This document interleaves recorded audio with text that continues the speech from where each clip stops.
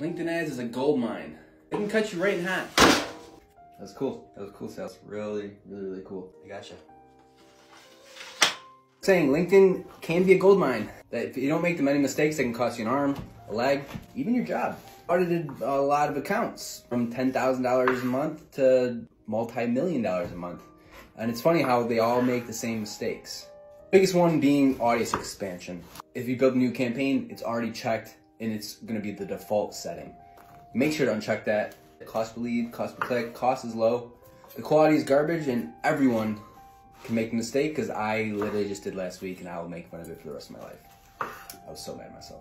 The second is lookalike audiences. Don't do it. You can actually see it pre-impression. You can create a lookalike audience and see what companies are in there. I've given it 5,000 accounts, software accounts, all software, manually verified. It gave me back Pepsi, Coke, Mercedes, I think it was. Don't do it. The third is and versus or. There's a big difference between VP of marketing and interest versus VP of marketing or interest. A lot of waste in the or. It can be a costly one. Side note, this is a jackfruit. It doesn't look like it'd be that good, but whatever this freaking pod is, it's sweet. This is tasty. And then you got your exclusions. What you exclude is just as important as what you target. At the very least, you gotta exclude customers or competitors. Although it's the best firmographic targeting, it's not perfect. Just don't skimp on the exclusions.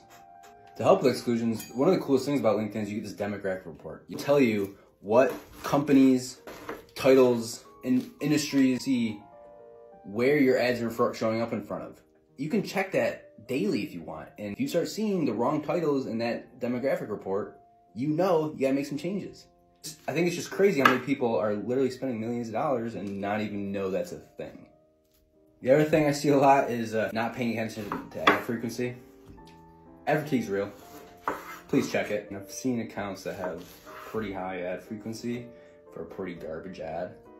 So fix it. LinkedIn's absolute gold. Just like this jackfruit, it's messy, but it can taste good.